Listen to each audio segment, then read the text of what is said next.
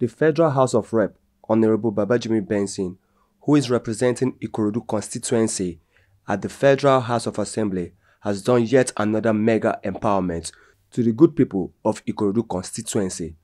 The empowerment took place at his constituency office along Ebute Igbogbo Road, Ikorodu, on 20th of August 2022. At this year's empowerment program, Hon Babajimi Benson distributed 30 minibus, 25 keke napep, 9 tricycles, 70 freezers, 45 generator, 15 organizer machine, 40 hair drying machine, 43 sewing machine, and 3,000 solar power lights to the good people of Ikorodu constituency.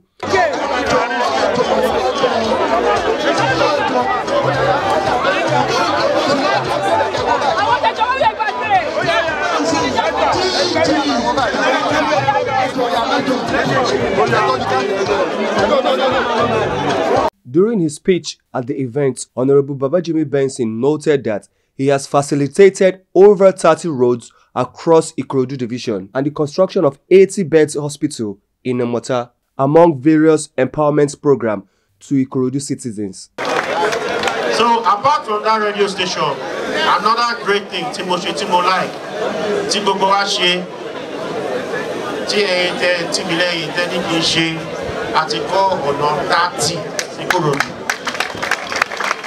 He further stated that in the first quarter of 2023, other roads will be implemented and completed, and a large stadium will be built in Laspotek, now known as Lasutek, in Ikorodu. Then you're not 30 years, by next week, I'm a very adjusted road in Ibeshi.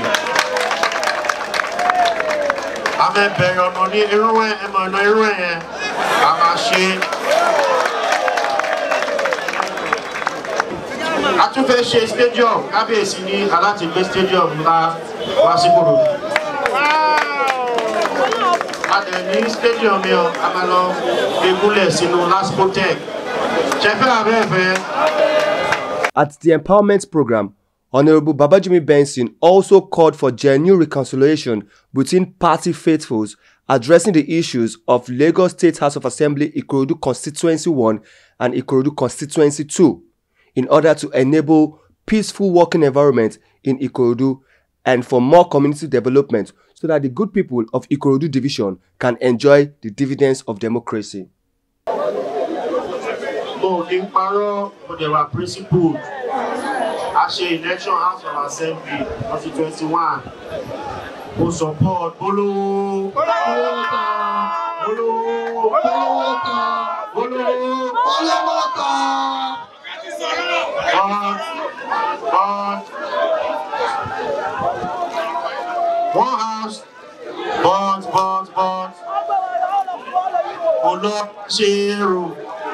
I lose the primaries, have you? About to lose the primaries. Time substitution to turn, time withdrawal to turn, Chalayelu to be everybody to be Auto Kashikini, Auto Shashikini, Afabo, or Kato Papo, I want to reconciliation, I want to Wale and to win or pass. More reconciliation. One she divisions in the Egory bed. If you are to go now, man, sorrow about that daddy. Mama, Moaba, Bukoy, and my reconciliation of the Kashi. I want to one here. Not tell you. Some of them. Over my family, and the middle and your dad and Nicola come out the boy as a white. Jebe APC, Amani APC top to imagine crack power. Abi, one source by Babajimi Benson, Federal constituency, 100,000 votes.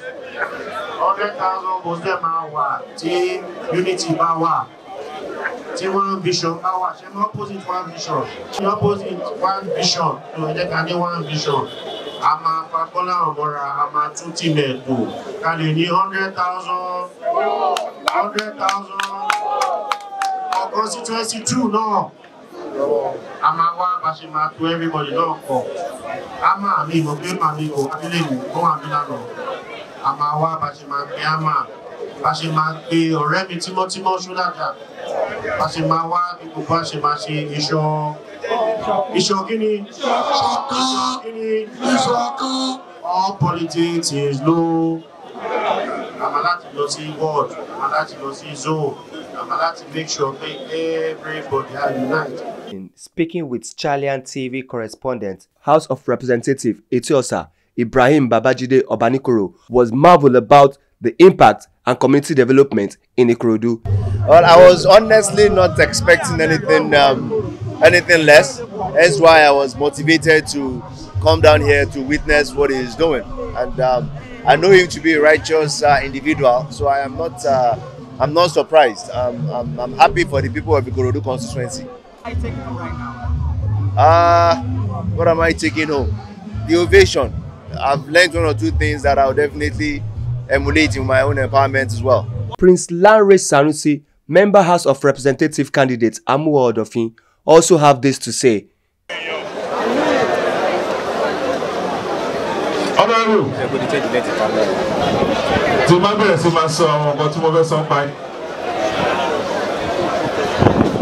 I'm jealous, but Ikorodu division lápapọ̀ ẹ bá mi dúpẹ́ lọ́wọ́ ọ̀gá mi Hon Babajimi Benson, ẹ bá mi dúpẹ́ lọ́wọ́ kábíyèsí, ẹ bá mi dúpẹ́ lọ́wọ́ wọn. For my emergence to be the candidate to represent the good people of Amuwa Odofin federal constituency, ìrànwọ́ Ọlọ́run títí wọn àti tàwọn tó kù náà ẹ má jẹ́ kí n dárúkọ. On behalf of my family, my beloved wife, Dr. Mrs. Laura, and my dear children, I want to say a very big thank you, Honorable. Thank you so much. Thank you for all that you do and all that you continue to do. I want to allow you to partner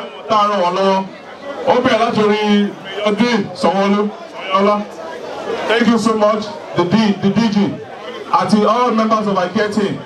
If you know I care in the meal, I'm also part of you, and I'm thinking from some of the things that you're doing here, and by the special grace of God, with that of what we have in plan, I'm replicating. I'm replicating. I can replicate already. I'm part of the engineer. I know I shall parry you the bay. I'm part of the Lambo. So I mean, these are many more, but I'm so excited for my honorable Labara alone. One of the team member of ICARE, Mr. Aregbe, spoke to ChaRLian TV about this year's empowerment. I can say it has been marvelous. Basically that we are able to put smiles on the face of people. A lot of people are here being able to benefit from different items that can assist them in their various endeavors. I believe it will add value to what they are doing presently. We see a huge crowd, come to get this empowerment program. How have your team been able to manage the crowd and the challenges? We are used to that, and we've been doing that over the years. This is not just the first time we'll be doing this. So we are accustomed to being able to manage this kind of crowd. So it's not new to us. So to the beneficiaries, I can just wish them all the best. Thank you. The dignitaries' presence and some of the beneficiaries spoke with ChaRLian TV correspondents, and this is what they said. I am not surprised with what we are seeing here today. This is not the first time. It's a continuous exercise. And I believe that this is just the beginning of more of good things to come from Hon Babajimi Benson. He has been doing it. We should expect more. We are expecting more. Expecting more. Now, talking about Imota and the hospital that Honorable is building. Jokingly, Yesterday you said, come and carry it, but deep down inside your heart, sir, you were full of joy. What can you say about that? You see, the hospital project is a big company. God will continue to bless Hon Babajimi Benson for what he has done for my people in the Bataisi. The hospital is the biggest in the whole of Ikorodu division. We are so happy. But like you mentioned earlier, as an Oliver Twist, I told him that we don't want the hospital again, he should come and carry it. Because Babajimi Benson has touched the other 6 local governments in Ikorodu when it comes to road construction. And he has not done anything in the matter when it comes to road construction. That is why I said we don't need the hospital again. If it is possible for him to move the hospital somewhere, he can do so, to west. That we need roads. We have roads in the matter, but we need Babajimi Benson roads in the matter. So he can come and we don't need the hospital again. He can come and carry it and give it to Ikorodu North or West. It's the road, that's what we need now in the well, my advice to my people here who benefited from this empowerment program, that they should go and woo more people from opposition to come and follow us in APC, to come and join APC, to vote for all our candidates in the coming election, because we are the best. We can see this. We have never experienced anything like this in Ikorodu ever, except what Babajimi Benson has been doing. We've never experienced this type of empowerment, this type of enjoyment and upliftment of our people. So we are telling them to go and work harder so that they can continue to enjoy this type of program to continue. They should vote for all our candidates, from Asiwaju to Governor Sanwo-Olu, the Senator Abiru, Babajimi Benson himself, then our assembly, the 2 assemblies in the constituency 1 and constituency 2 in Ikorodu. It should vote for them massively, so that this can be enlarged. We can continue to benefit more. Thank you so much, sir. What's your name again, sir? Chairman in Okay, so how do you feel receiving this as one of the beneficiaries? I'm so happy receiving this. It makes me feel happy and good. Were you expecting it? Not really, I wasn't expecting it. It just came as a surprise. So what's your word of thanks to our Honorable Babajimi Benson? I would say a big thank you to him for the great work and the good work he's been doing, and God will continue to help him and bless him. Seeing tears of joy right now and your steadfastness in the political party of APC, getting this wonderful gift, what's your expression like? I'm speechless. I am just speechless. I really can't. I'm out of words. I've been molested. I've been insulted. I've lost everything. But thank God for Honorable Babajimi Benson and my political boss, Honorable Jokumba. I can never forget him. Thank God, and I thank them. Right now, I am short of words. Sincerely. Well, I must say a big thanks to God Almighty for giving us an outstanding performer, the member House of Reps, Hon Babajimi Benson, and for helping him achieve this. This is beyond words. This is history in the making, you know. This is beyond his own personal ambition.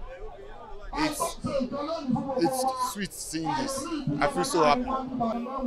During your days as parent, which you honor right now, you help your community, you pass life, and you see that, but, you know, is it going to be a continuous thing, or you just want to be just like what's your take on that? Doing that is a lifestyle. Yeah, even before politics, it's been a lifestyle. The first water project that we we are fixing in Ijomu right now. It's going to be launched on my birthday, and we are starting the second one on that birthday. So every quarter of the year, we have 2 to 3 community development projects for the next 4 years. So how do you feel seeing this machine? I have to say Babajimi Benson.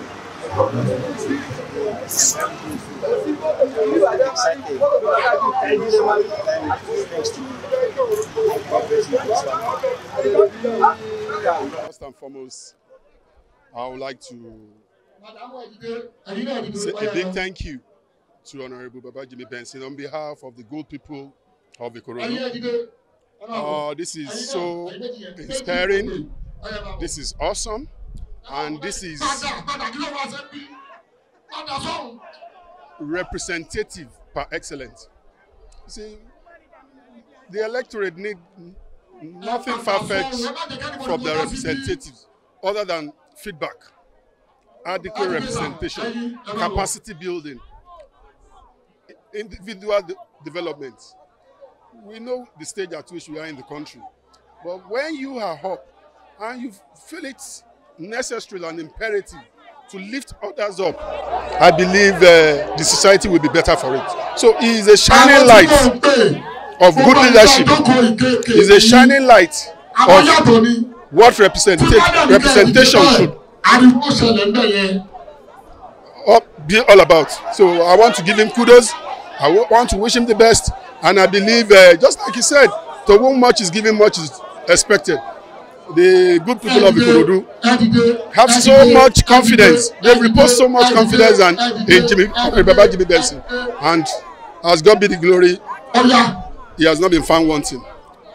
All right, so the beneficiary of today's yeah, well, I would just want to urge them, advise them to make good use of whatever that has been given to them. Manners do not go from heaven. You work for your daily bread. So I want to implore them, I want to encourage them. Little drops of water makes a mighty ocean. For whatever they've gotten today, they should know they are just privileged. The few privileged are not the citizenry. So they should make judicious use of whatever they've been having. It is all about empowerment. It's all about having positive impact on their lives, on their living standard. So they should work towards that. Nothing is too small to make a better society, to make a better living. So I wish them the very best. What's your name again? I'm Dadagi Ben Olusegun, former Vice Chairman in Ikorodu SLC. Thank you. Yeah, talking about what our Honorable Babajimi Benson did today, empowerment, which happens to be the second day. What's your take on that? Well, as it is, when you have a representative that knows what it takes, to represent his people, you have to cut across everything. If you look at him, he's good with his primary assignment, which is making laws. That's legislative work, which has to do with motions, bills, and all that. But what you are experiencing here today, it's something that is being fused to more representative, making sure your people have the direct benefit of democracy. What we have here is empowering our people, trying to make them understand the fact that the representative is not just looking out for law that will make their constituency so better, but also looking at things that will come as a form of relief.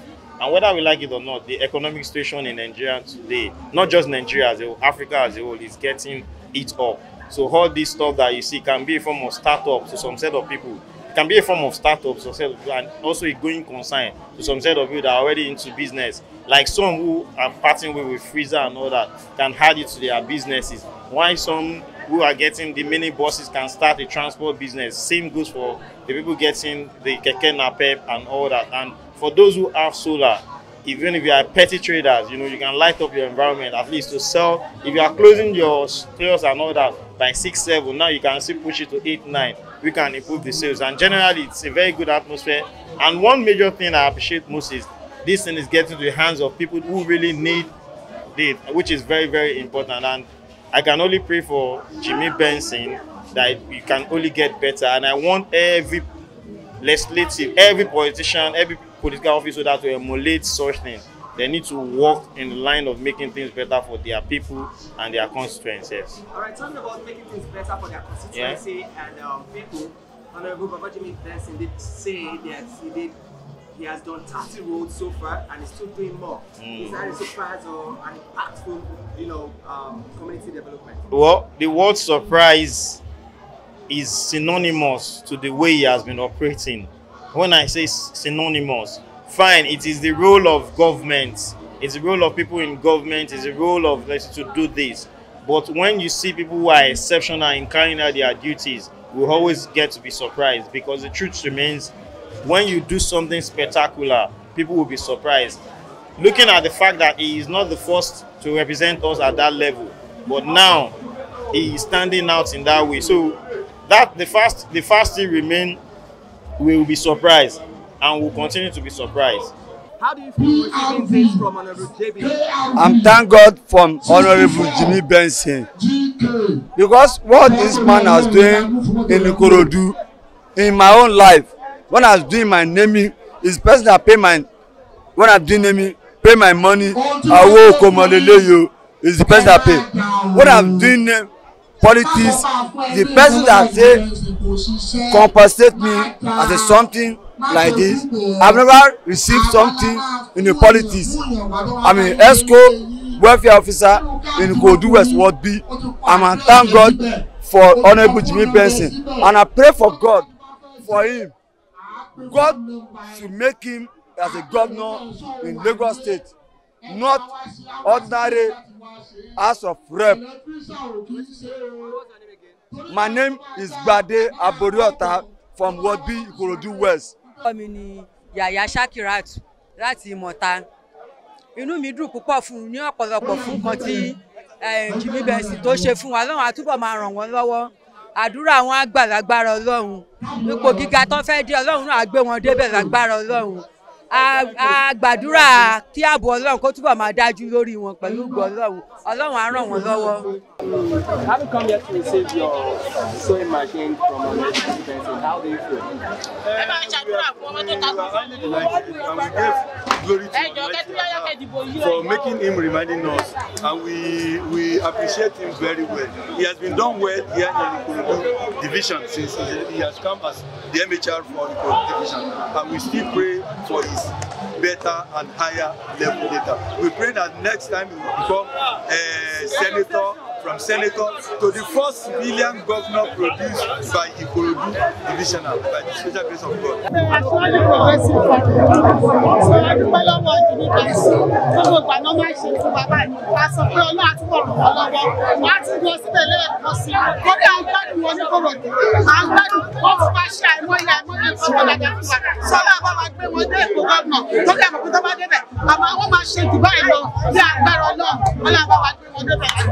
Inú mi dùn púpọ̀ púpọ̀.